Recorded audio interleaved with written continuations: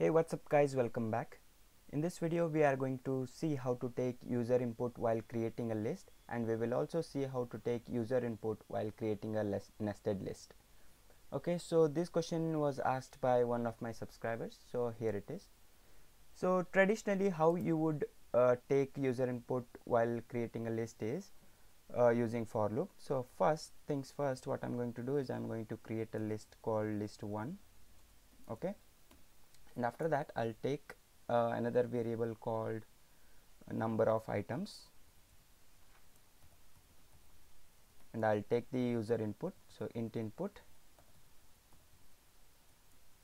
enter the number of items. Okay, and after that I'll take a for loop for iteration for I in range of this variable number of items.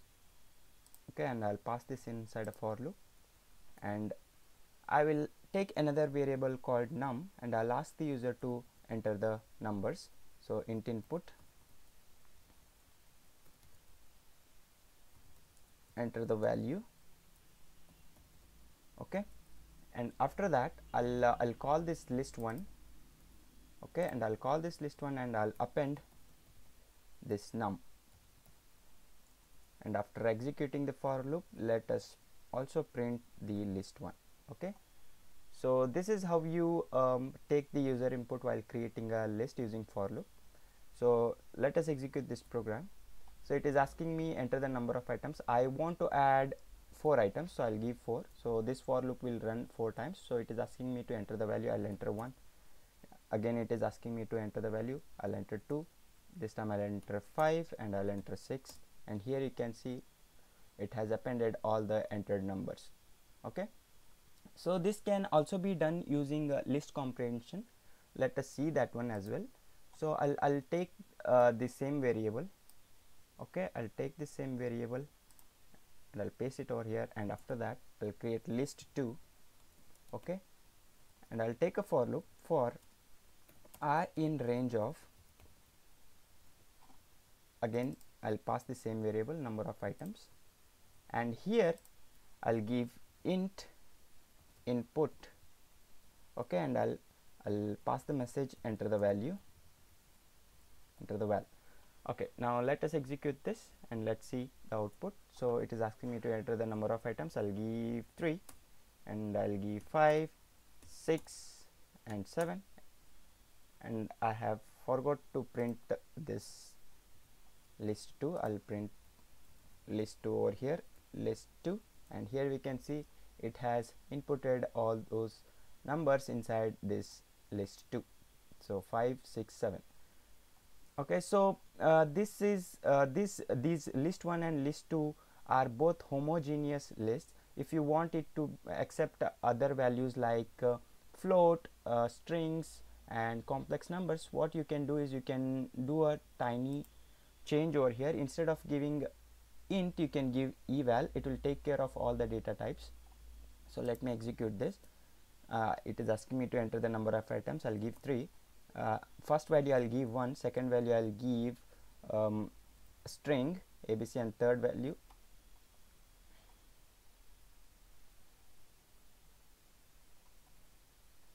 okay, sorry, I'll execute this once again. It is asking me to enter the number of items. I'll give 3, I'll give 1, and we have to pass this inside a string, so I'll give abc, and now I'll give float value.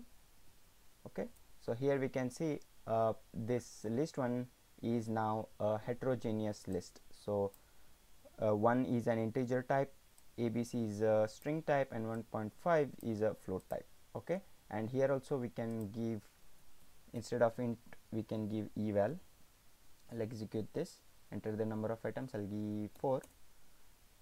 Initially I'll give a string, so b c something like that, and it is once again asking me to enter the value. I'll give 7, and this time I'll give float value, and now I'll give a complex value. Okay, and I'll print this list2. So here we can see now this list2 is also now a heterogeneous list. Now let us take a look at how we can take user input while creating a nested list. It is little bit complex when compared to giving values to a normal list. So let us see how we can take user input for nested list. So again, once again, I'll create a empty list. I'll call it list 3. Okay, initially it is going to be empty, and I'll once again ask the user to enter the number of items.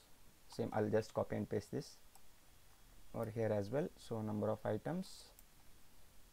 Okay, I'll take a for loop for I in range of this number of items variable.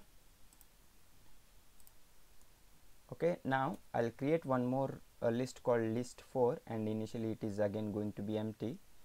Okay, now I'll create another variable called size to take control of this sub list. Okay, so size int input, enter the size of sub list. Okay, now I'll take another for loop for j in range of this size. I'll pass this size over here. Now I'll create one more variable called value or num, whatever you want to call it, value int input, enter the value. Okay, and now what I'm going to do is I'm going to append this value to this list 4. Okay, so list 4 dot append, and I'll pass this value. And after doing that, after coming out of this jth for loop, we have to append this list 4 to this list 3. So list 3 dot append this list 4. Okay, and after completing this ith for loop, we will just print list 3. Okay, list 3. Alright, now let us execute this. It is asking me to enter the number of items. I want to add 4 sublist, so I'll give 4, and it is asking me to enter the size of sublist. I'll give 3, and I'll enter 1, 2, 3. Once again it is asking me to enter the size of sublist, second sublist, so I'll give 2, I'll give 4, and I'll give 5, and it is once again asking me to enter the size of sublist.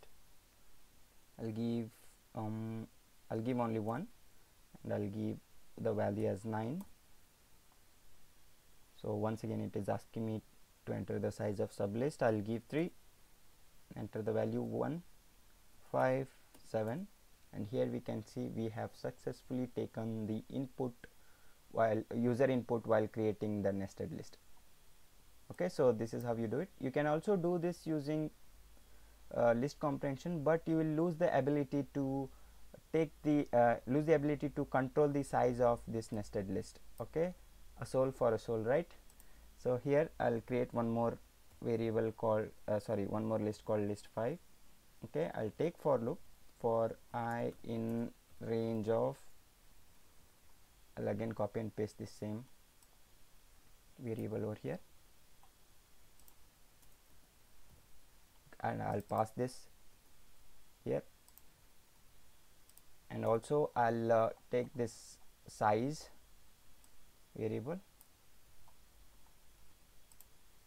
pass this over here, and once again I'll create a nested list inside this, and also we will use list comprehension. So we'll give int input, enter the value, enter the val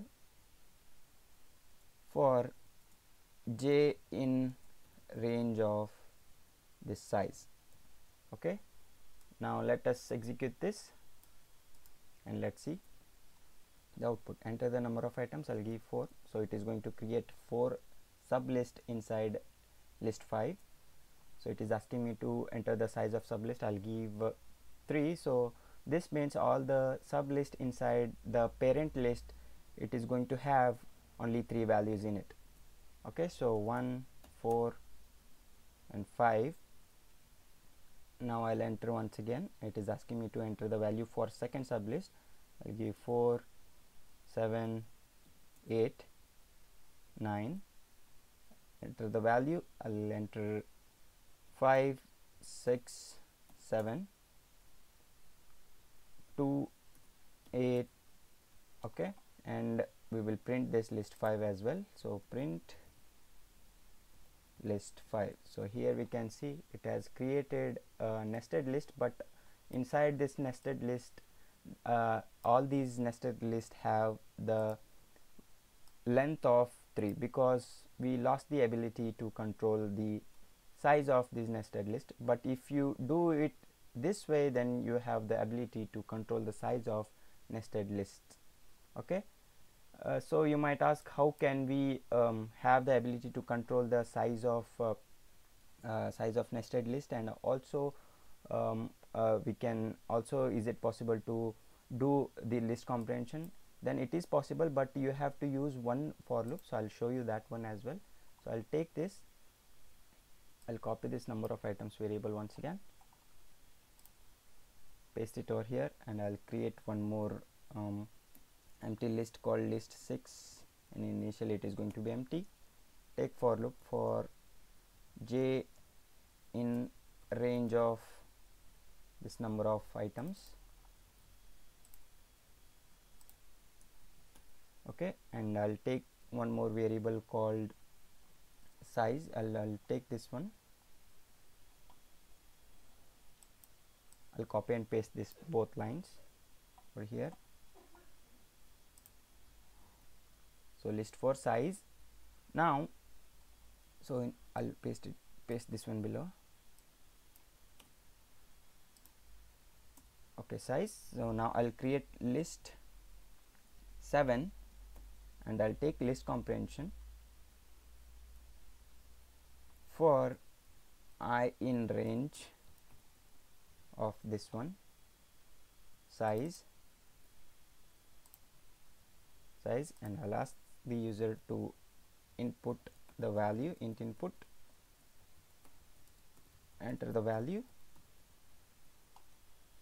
and after doing that we will append this list 7 to list 6. So lst6 dot append, I'll append list 7, and after doing everything we will just print out list 6. Print list 6. Now I'll execute this. It is asking me to enter the number of items. I want to add three sublist to the list 6. Enter the size. I'll give 2. It is asking me to enter the value 1, and I'll give 4. Again it is asking me to enter the size of sublist. I'll give 3, and 1, 2, 3. Once again I'll give the size of sublist as 2, and I'll enter 7 and 8, and here we can see we have successfully created a nested list, and also we have the sublist, a different size sublist inside a parent list. So this is how you can reduce this lengthy code in this manner, and you can do this also using list comprehension, but you will lose the ability to control the size of these sublists. Okay, so that's how you take user input while creating a list and also while creating a sublist. I hope you guys enjoyed this lecture, and yeah, that's about it. I'll see you guys in the next one. Until next time, take care.